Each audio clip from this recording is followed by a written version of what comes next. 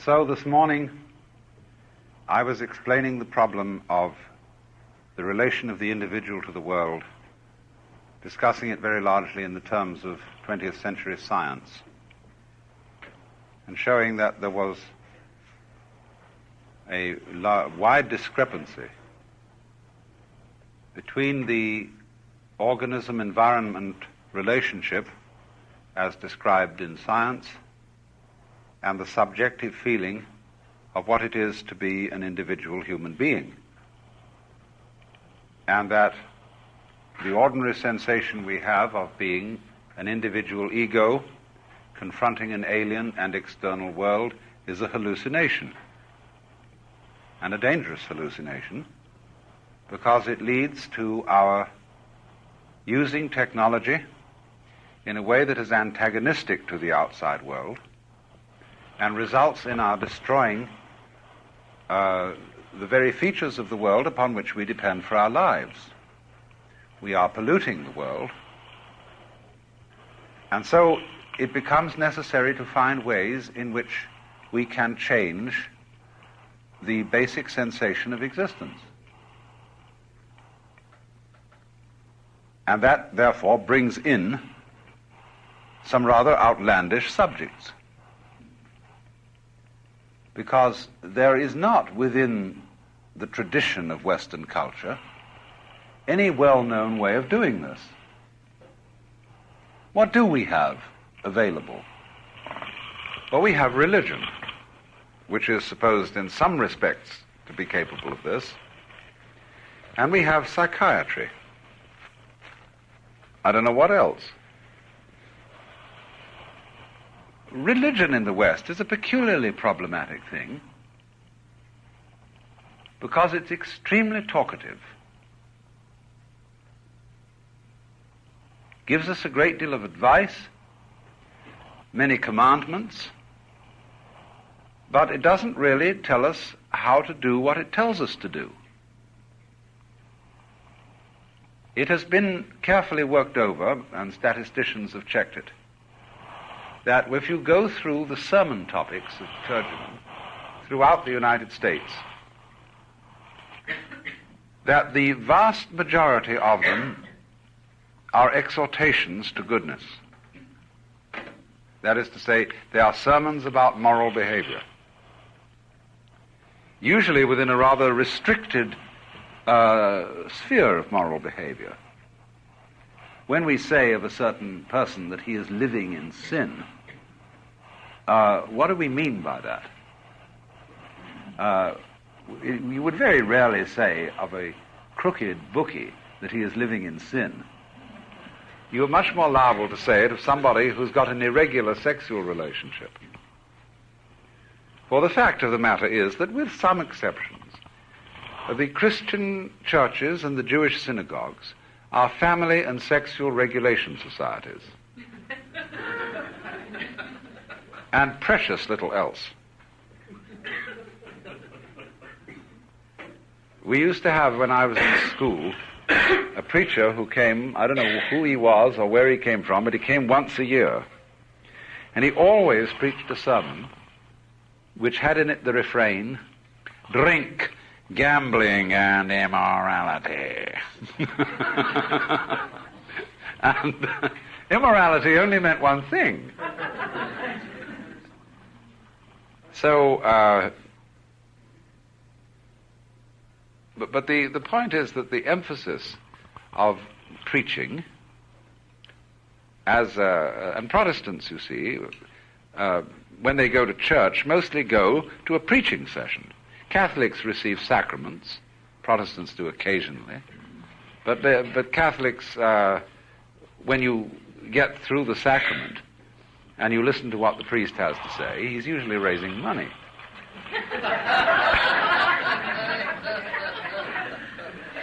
And, or saying something like, this year it will be a mortal sin not to send your child to church school. Things of this kind.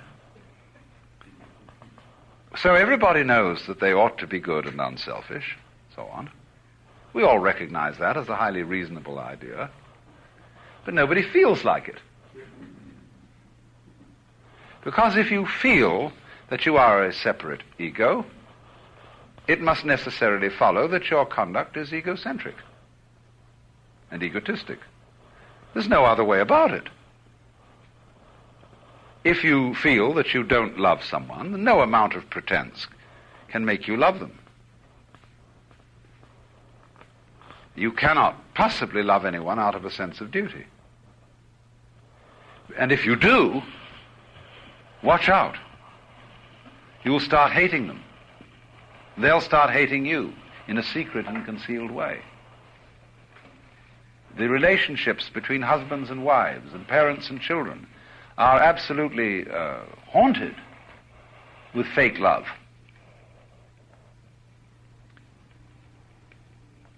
It stirs up resentment, and it leads people to expect things of you which you're never going to come through with. If I say out of feeling that I really have a solemn duty to love so-and-so, and therefore in the attempt to trap myself into the fulfillment of this duty, I make rash promises, and I'm not going to fulfill them, and then the person is going to be terribly let down when I don't. So if anything is a sin, it is emotional dishonesty, saying I love you when I don't. Well, of course, your mother always told you, we all have to do certain things we don't feel like doing. Maybe, but let's make no bones about it. When somebody says to me, would you like to go out to the market and bring it back so-and-so, I will answer, no, I wouldn't, but I will.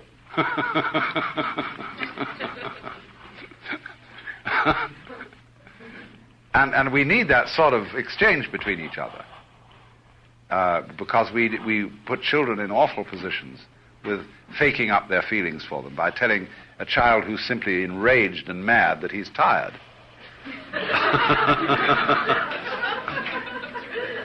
Or by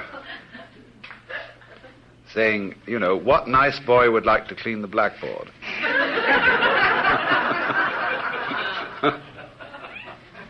All this sort of thing, you see, leads to emotional dishonesty. So the problem then is this, that when people preach moral behavior, and then out of a sense of guilt or out of a sense of fear, people try to be good, that is to say, to do those things that are preached, all it does, it turns them into hypocrites. Preaching is a hypocrisy-creating institution in that sense, because it does not transform the consciousness of the individual. If by any chance consciousness could be so transformed that one is no longer felt as a separate ego, then you would not have to be so egotistic. If there is a way, in other words, of generating love within human beings as a kind of constant attitude to the environment, that is going to be far more effective in bringing about unselfish behavior than anything else. Well, that's our problem, you see, to do just that. And no amount of talk is going to do it. Because it depends on something more happening than merely understanding words, or even seeing the theoretical reasonableness of certain lines of conduct. We need a bomb under us, rather than intellectual persuasion.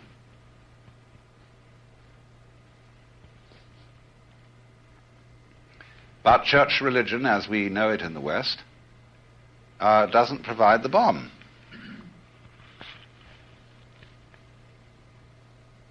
It's very demure, decorous, except in Negro revivals or Pentecostal outbursts, but no person of education and taste would attend such things. Bishop Pike was telling me the other day a very funny story, which was that he's run into an awful lot of trouble with the trustees when he was Bishop of California, because he espoused some rather controversial causes. And they began cutting down their contributions to the cathedral. But then they started to realize that if they did that, they'd have nowhere for their daughters to be married.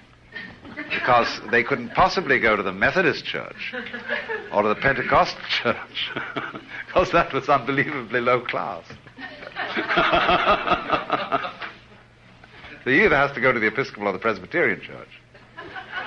Or you might be a Roman Catholic, which is a sort of a different thing, only that's sort of an Italian church. We go to the synagogue, but the problem, you see, is, therefore, that our churches are awfully nice and demure, but they're talking shops. So much so that when in any ordinary church service there's a moment of silence, it's invariably an awkward silence, unless it's a Quaker meeting. And so what happens is organists have a technique of what they call inkling. They improvise on the theme of the last hymn that was sung, while there's a silence in which the minister has forgotten his notes, or there was some hitch in the ritual.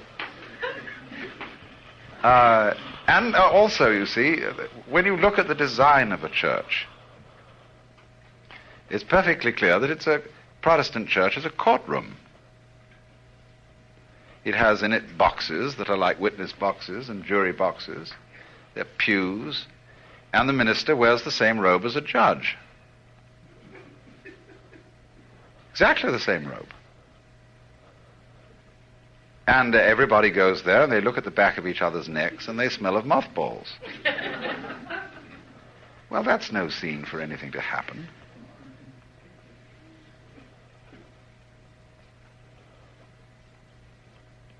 You know, we're just not with it.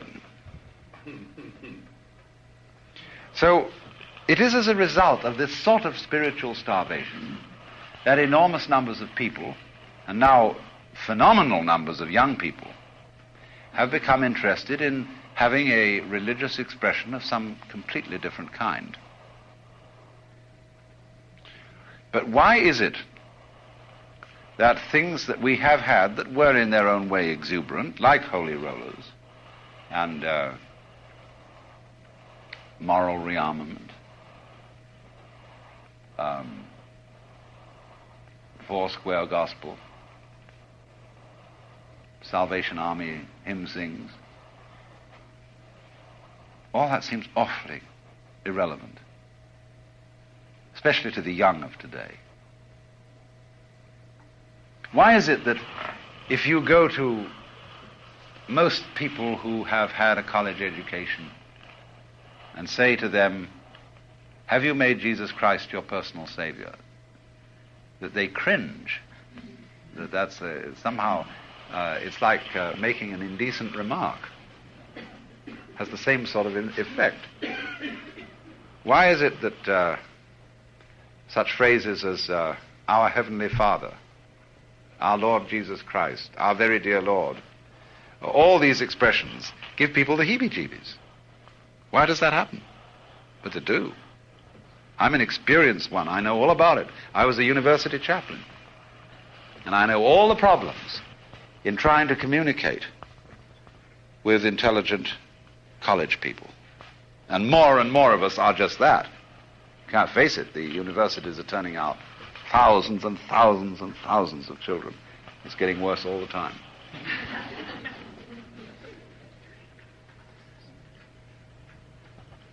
Well, go to Japan, and you'll find that the young Japanese have just the same feelings about Buddhism.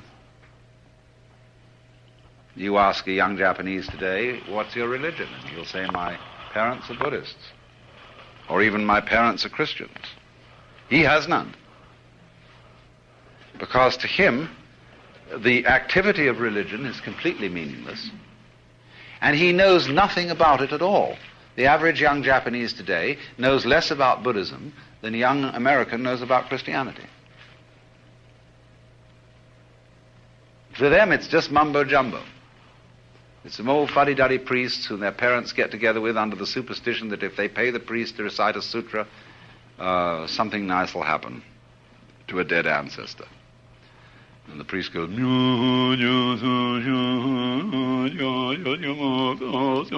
Nobody knows what it means, and that's it so far as the young are concerned. They see no glamour in it, such as we see.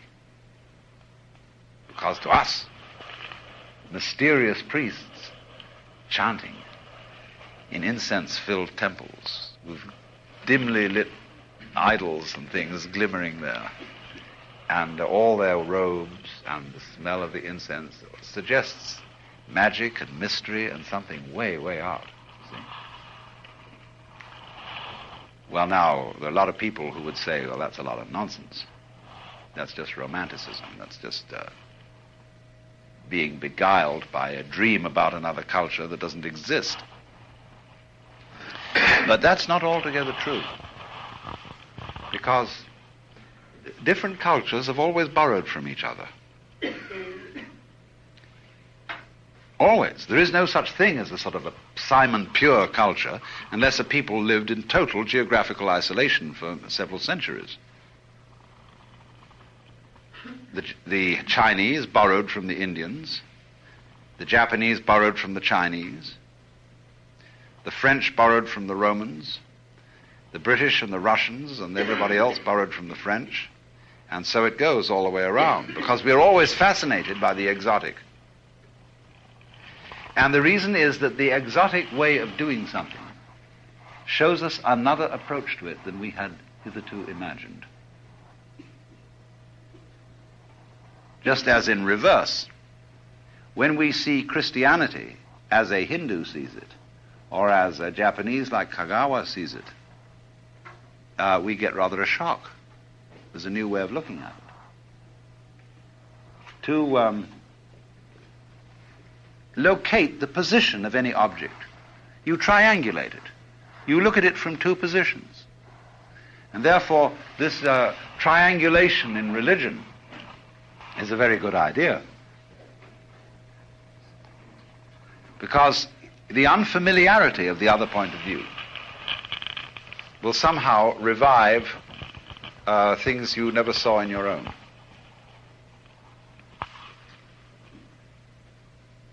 But there's another thing to this that's tremendously important, but rather difficult to explain. One of the things that is oppressive about our own standard brand religions is their lack of humor. And also, I would say, their lack of a kind of glee. And the glee and humor have to go together. Because you can get religious glee in a big hymn sing, you know, but it's often without humor. To understand and have a religion really well, you must be able to make jokes about it. And this is a kind of criterion which distinguishes the men from the boys. If you cannot joke about your own religion, you are very insecure in it. But what religions joke about themselves? Occasionally, a Catholic like G.K. Chesterton will be very funny indeed about Catholicism. But this is quite rare. Hindus very rarely joke about Hinduism. The people who do joke about their own religion are from China. And they are Taoists and Zen Buddhists. If you want to get the original joke book on religion, it is by a certain man by the name of Zhuangzi, or Zhuangzhu, who wrote probably about 350 A.D. in the tradition of Lao Tzu and the Tao Te Ching. Zhuangzi elaborated the doctrine, but his whole work is full of the most marvelous anecdotes, in which one of his pedagogical devices is to make caricatures of his own point of view. For example, he has a great deal to say about the value of the useless. that everybody who is aspiring to be useful will probably get eaten up. Because after all, it's the healthy pigs that we take for food. So he has a parable about an exceedingly deformed hunchback. And he says this man was really skillful in his life, because whenever the conscript officers came around, they rejected him immediately. But whenever the social service workers came around, he was the first to get a handout of food. And he describes a colossal tree that some travelers came across on a journey. And they said that must be the most remarkable tree. And they went up to it, and they found that its wood was all full of pith, and that the branches wouldn't even do as bean poles because they were all scraggly, that the leaves were rough and inedible, and that the fruit was exceedingly bitter. So nobody wanted to eat this tree, as a result of which it grew to an enormous size. Then he gave such illustrations as this. When a drunken man falls out of a cart, though he may suffer, he does not die, because his spirit is in a condition of security, and he does not suffer from contact with objective existences. If such security may be obtained from wine, how much more from the Tao, from being, with it? He means this kind of relaxed going along with the course of nature. But you see, he exaggerates all the time. He says, he makes these impossible illustrations.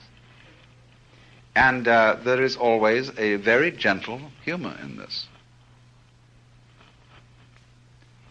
Now, when it comes, you see, Zen comes from China, and it is the result of a fusion of Buddhism with Taoism.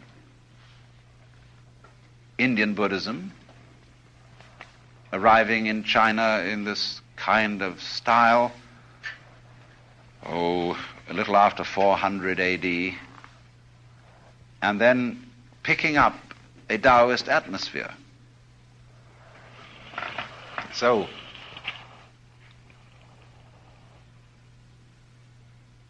humor, of course, is essentially laughter at oneself. Humor is really not taking yourself seriously. And therefore, naturally, as your religion is something very close to your heart, you mustn't take your religion seriously either. And so the Zen masters have invariably depicted themselves in a humorous way. When you look at the drawings they did of themselves, and even of Buddha, they're all oafs and clowns and baboons. You know that marvelous character, Hote, who is the fat Buddha. He's not exactly, he shouldn't be called the fat Buddha. He's really a Zen tramp with this terrific belly.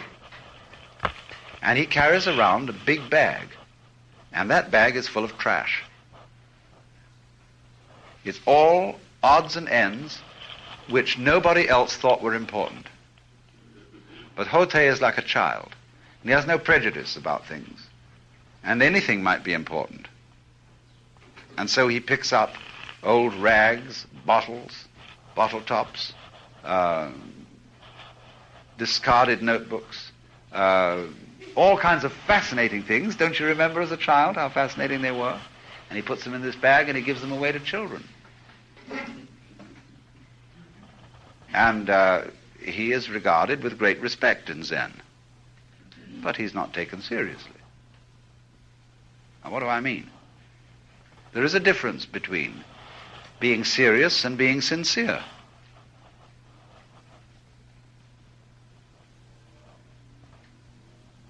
And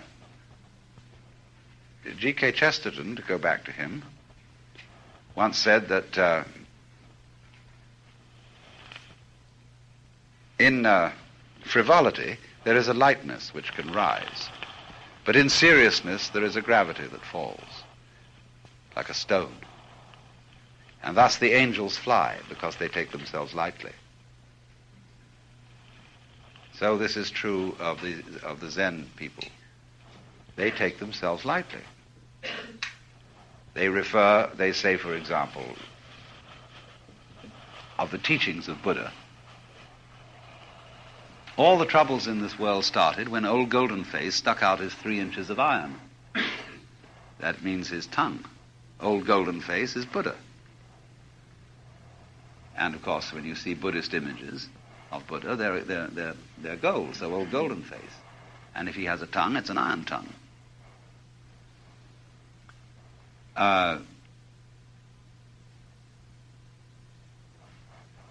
As if to say, Buddhism, the doctrine, this method, isn't serious. As a matter of fact, it's why do the troubles begin when the teaching begins? Why? For the simple reason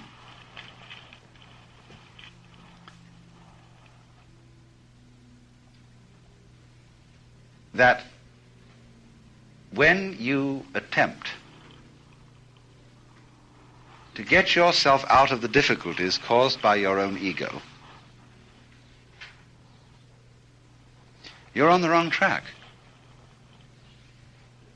As we say, anyone who goes to a psychiatrist ought to have his head examined.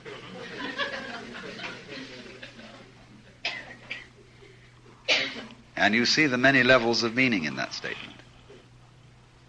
So they would say that the study of Zen is like putting legs on a snake or a beard on a eunuch.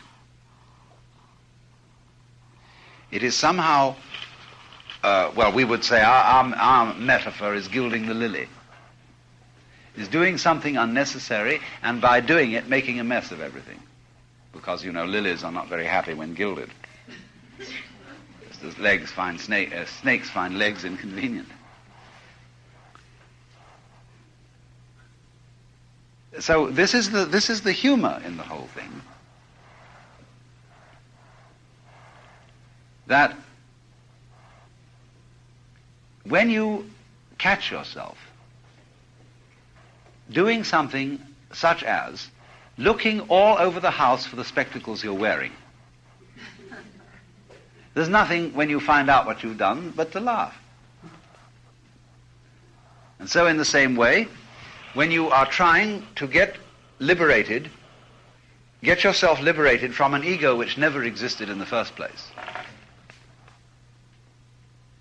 when you discover that that's the case, there's nothing for you to do but laugh at yourself. And the whole of Zen is based on this.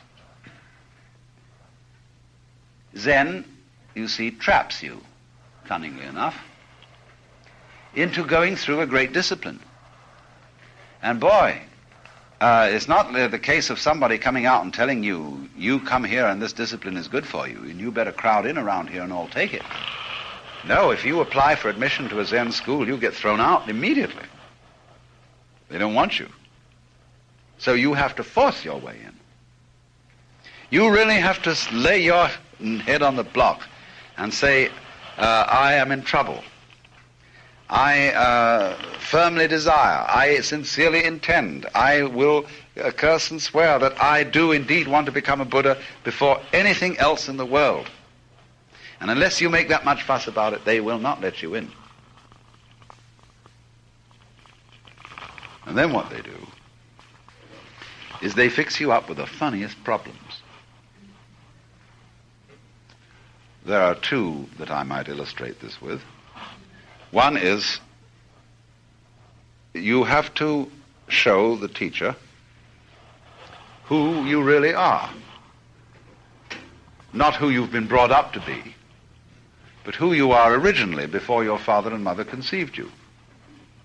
That is to say, you must perform a completely sincere and spontaneous act, or they will ask you to hear the sound of one hand. You know, there's a Chinese proverb which says, one hand doesn't make a clap. So what is the sound of one hand? Whew. You know those rascals, what they get away with.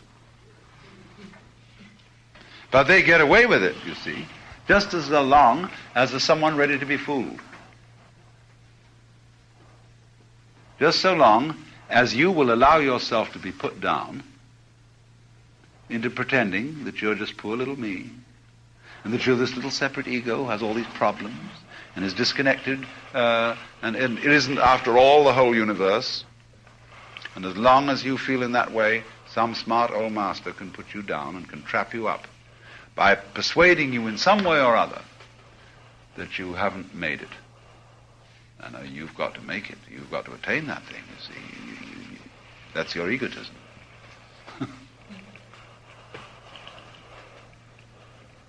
So they go through all this, and it's just like someone being put in a squirrel cage, or set to chasing his own tail, or trying to catch his own shadow, but under the supervision of a teacher who knows just exactly what's going on. The teacher himself has been through it, and he's not like the other kind of teacher who is still a student and who is urging his students to keep on the rat race because he's still on it. Finally, it dawns. You see, when you persistently do something absurd, eventually you'll have to see it. As Blake says, the fool who persists in his folly will become wise. But if you're really consistent about it, if you really go for that foolishness, then you will suddenly realize that you have made yourself absolutely absurd. Then there is nothing to do but laugh. And as for the teacher who trapped you into this, you're very, very grateful to him. But you see that after all, he's a big hoax. Because here he is in his robes and in his dignity. And he's just an old rice bag who tricked you into this. As Rinzai himself put it, one of the great Chinese Zen masters, it is like using a closed fist to deceive a child. His method of teaching is like that. As you know, when you've got a child and you've got a closed fist, and you say, "What have I got here?" And the child's full of excitement. He says, "Show me." And you say, You've got to guess. What have I got here? He says, "Show me." The child tries to pry your hand open, and you hide it in every way, and the child gets more and more fascinated. And finally, in the end, nothing. Well, it's all like that. Because you see, take it another way. What are you holding on to? What are you protecting? What are you anxious about? What is it that you don't want to lose? And you discover eventually that all you're defending is defensiveness. You know, you started defending something, you built up a wall, and then you got worried about whether the wall would stand up, so you built another wall around it. You build another one around that. And really, it's a sort of onion system in which there's no center. So we are defending our defensiveness. And when that is exposed, and that's, you see, all you're doing, and there wasn't anything to defend in the first place, nor was there anything to be attained that you didn't already have.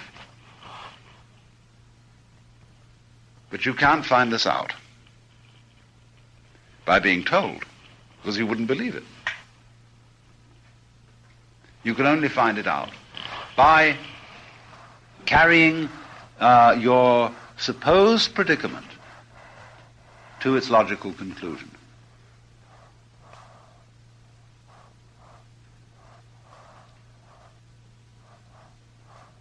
So then,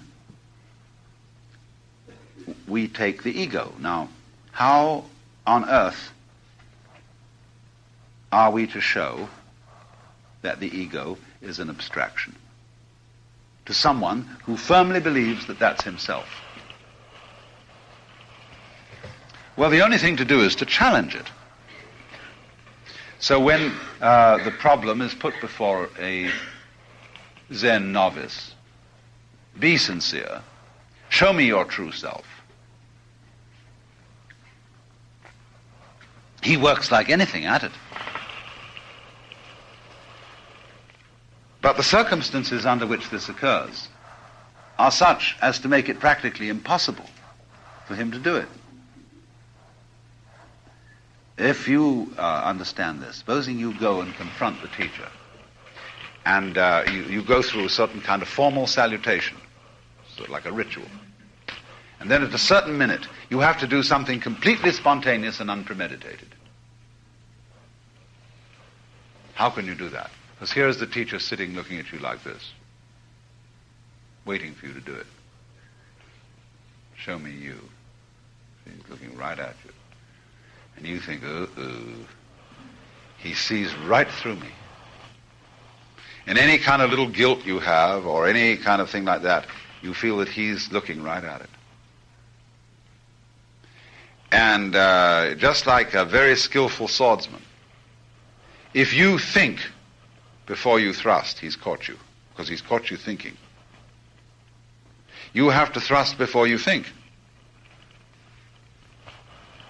Then you'll surprise him. But the moment there's a little waver of intention before the act, it's too late. He's read it, read your mind. So you mustn't have any thoughts, and then he won't read your mind.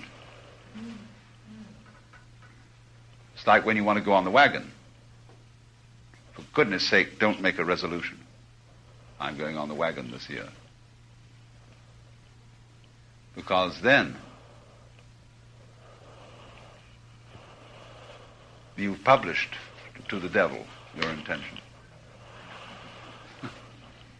Never let him know. See? The same way, when Lao Tzu, this is a story that Zhuangzi invented and has a certain typical humor to it. Lao Tzu is supposed to have had a discussion with Confucius on the nature of love and benevolence. And when Confucius has given forth several pomposities about this, Lao Tzu is alleged to have said to him, "What stuff! Surely your getting rid of self is a positive manifestation of self.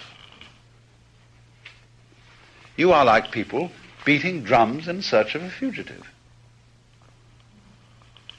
Or we would say, the police driving off to raid a nightclub with their sirens on. That announces that they're coming, you see.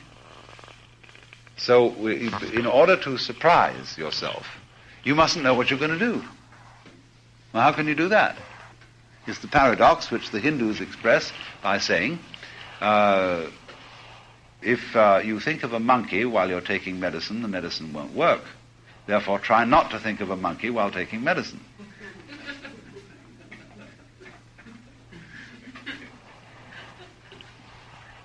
So, how are you going to surprise yourself? See, we got back to that thing we were talking about this morning, that button with the word surprise on it. And if you're God, you know what the surprise is. How can you not? It's a problem for God as well as for us. How do you surprise yourself? Because that's what you've got to do. If you're going to be spontaneous, see, your action has to be a surprise to you, like having hiccups. But how are you going to arrange for yourself to do something surprising? So you really work at that. And you work, and you work, and you work, and the teacher rejects all your efforts. Even some of your fairly good efforts get rejected. Because he's building up with you a fabulous frustration. He's making you feel that this task is like looking for a needle in a haystack, to discourage you in every possible way. And yet at the same time, lead you on by saying, well, you've got to work at it. In the past, there were all those famous students who went before, and they sweated blood to find this out. They were ready to give their lives to hear the sound of one hand. You can't expect to get anywhere near them unless you redouble your efforts. You see, this is the come-on, the sales pitch. So finally you get to a point where you understand and see perfectly clearly that there's nothing you can do about it. Nothing at all. But there, where are you? Because as if there's nothing you can do about it, then nothing's going to happen. You mean you're going to sit around and wait for the grace of God? Maybe it will get you one day and you say, well, I'll just go along and do my daily work. There's nothing I can do. And if you indicate to the teacher that that is your attitude, he's got another curve to throw at you, which is that this giving up is still a contrivance. He's still doing something. So there's nothing, so far as the transformation of the ego is concerned, there is nothing you can do about it. Also, there's nothing you cannot do about it. You find you cannot abandon this quest once it's excited you and just go off and be an ordinary Philistine-type person. Because if you do that, that too will be phony.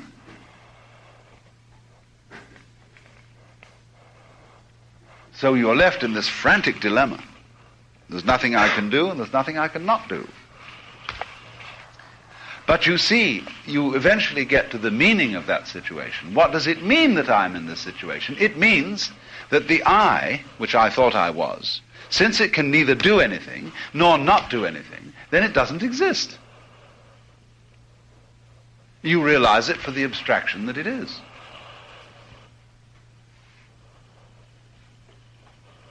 That's the practical experiment. It's very frustrating. And why is it frustrating? You made it frustrating by swallowing the teacher's advice, which he knew you'd fall for, and you were trying to do what the preachers tell you, to make yourself unselfish, by either an active course or a passive course, and neither of them work, because they're both redundant. There is no real self, no real ego.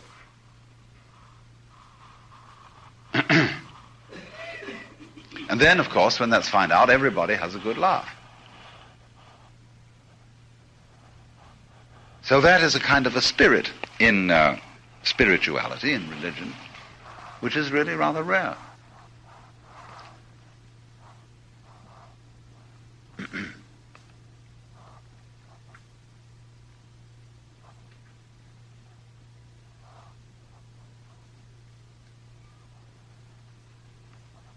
So, I think this is the feature of Zen which is attractive to most Westerners. On the one hand, it's extreme directness, and on the other, it's human.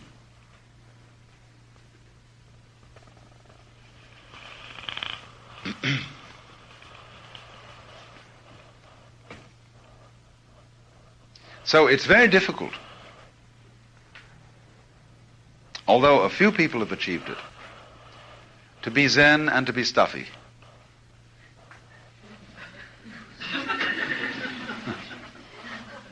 Because it is essentially an unstuffing process. A way of getting rid of, I think we have in our contemporary American slang some very wonderful words, such as hang up. Almost exact translation of what Buddhists mean by a klesha, or worldly attachment. See, when you talk about worldly attachments to Christians, they think it means enjoying your food and liking sex and having a beautiful car or something like that. That's what they call worldly attachments. Now, in Buddhism, all those things could be worldly attachments or klesha, but aren't necessarily so. It depends if you're hung up on it.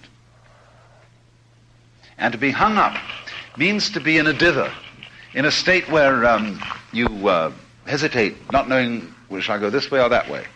See, that's a hang-up.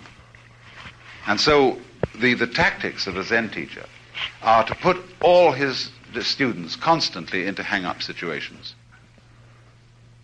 to challenge them by such a procedure as this. You're in a conversation, you've just been introduced to the teacher, and he says, how do you do? Where have you come from? Oh, I came from Tokyo. And where did you go to school? Well, I was at the University of Tokyo for a while. Why is my hand so much like the Buddha's hand? Dead silence. So he suddenly slips into this question, which nonplusses the student. Now, so the art of nonplussing is part of the whole technique of the teacher. And your problem is to get out of being nonplussed. And to be able to do that, you have to be able to act without ego. That is to say, without choice, without deliberation. Now, to act without deliberation is to all right-thinking people a very foolish thing to do. We say, look before you leap. But we also say, he who hesitates is lost.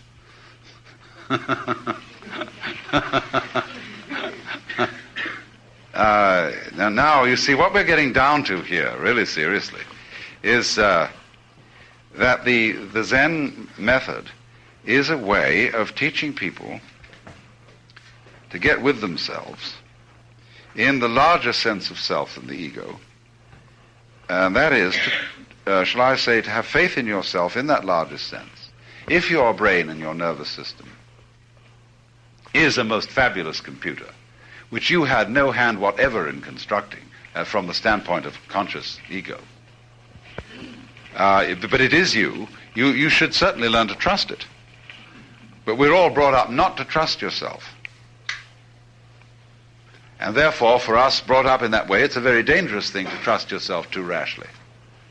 And therefore, to learn how to do it, we have to learn in protected circumstances. And so the Zen school provides protected circumstances in which we can behave in unexpected ways, or we can try out spontaneous behavior.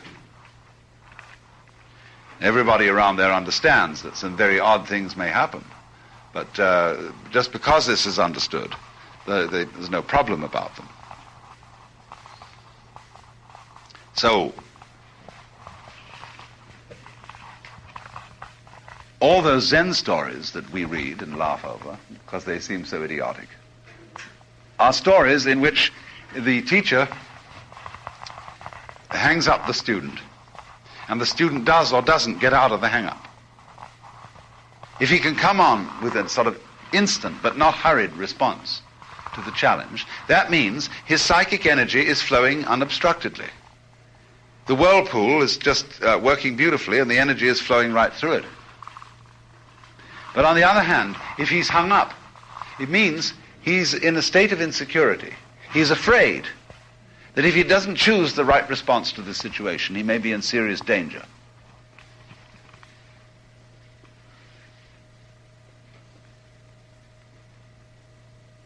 Danger may be of disapproval by the teacher, or of actually risking his life in some way, or, as we just say, saying the wrong thing. But the secret is, of course, to respond instantly in some way. If he says, why is my hand so much like the Buddha's hand, you might slap it. Or you might just shake hands with him. Or you might put a penny in his palm. Or you might spit on it. Or you might kiss it.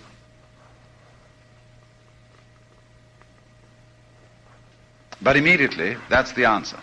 Now, sometimes he will feel that you're not really skillful at this, that your spontaneous answer is inappropriate.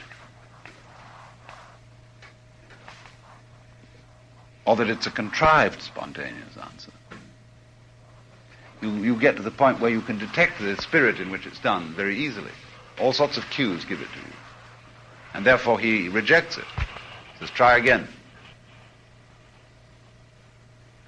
Because you cannot give that sort of answer until you've come to the point that you get to when you learn to ride a bicycle. You remember when you tried to learn to ride a bicycle, you get to the point where you know that you're going to be the one damn stupid child who will never learn to ride a bicycle. And at that minute, suddenly, you find it's doing it. How is it the same with learning to swim?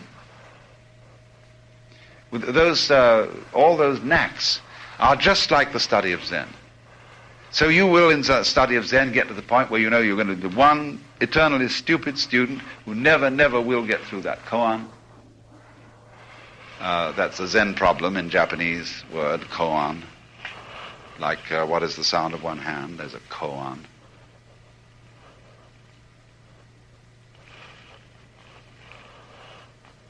And out of that intense frustration, there occurs the transforming experience, because it is that intense frustration that reveals to you in an undeniable, immediate, sensuous way the frustration of discovering that what you thought you were all along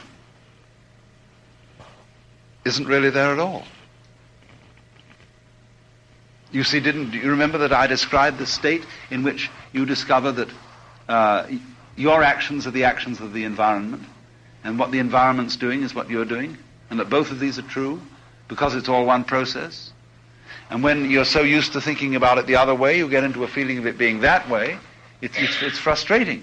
It's like the experience of talking into a microphone and then hearing your own voice a split second later. And you start doing this, and this thing starts talking, and then suddenly you find yourself waiting for it to go on. It's very frustrating. But of course, it's you've got to go on talking. It won't work without you doing it, although it sounds it's coming from somewhere else. Well, it's just like that, this feeling I'm describing.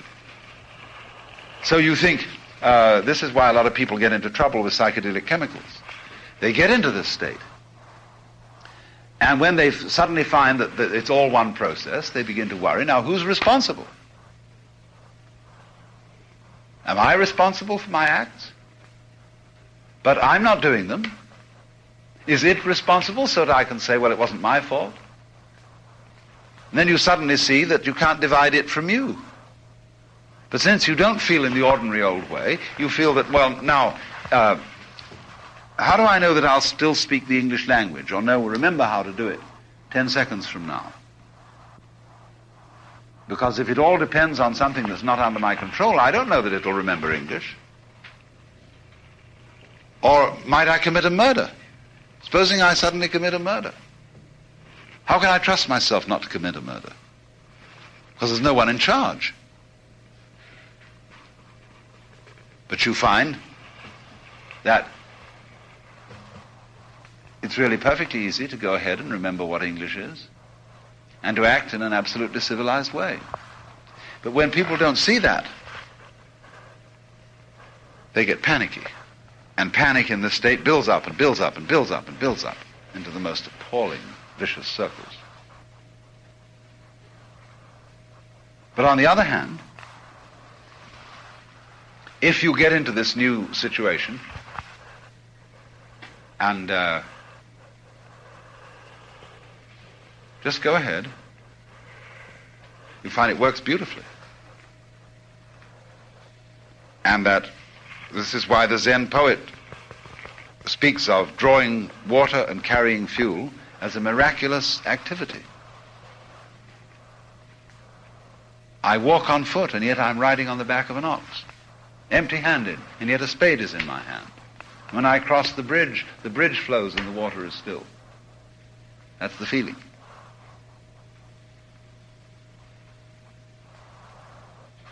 See, empty-handed I go, and yet a spade is in my hand.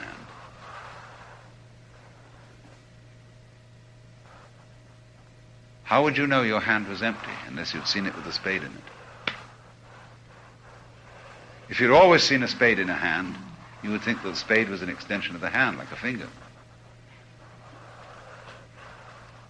So in order to know what empty-handedness is, you must know what full-handedness is. Therefore, a spade in the hand makes possible the realization of an empty hand, and vice versa.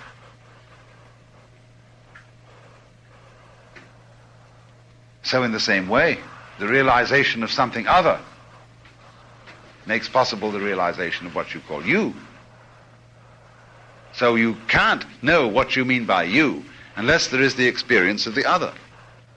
Then you suddenly see, therefore, self and other, and all that that implies, what you will and what you don't will, what you want and what you don't want, these are all going together. Like this. So it's like when you're driving a car. When you move the steering wheel, are you pushing it or pulling it? Let not your left hand know what your right hand doeth. You are, of course, pushing it. So the same thing happens in this state of consciousness. What you ordinarily felt was pushing the world around. Was it pulling you? What you ordinarily felt as the world pushing you around is you pulling it. Only you always suppress one side of the awareness.